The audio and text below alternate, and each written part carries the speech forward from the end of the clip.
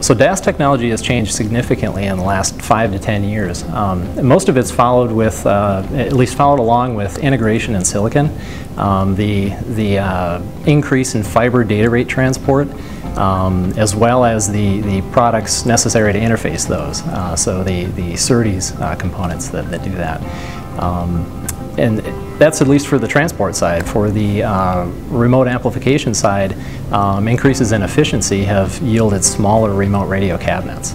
So we've been able to produce much more efficient designs with things like digital predistortion, which has significantly reduced the amplifier size through gains in efficiency.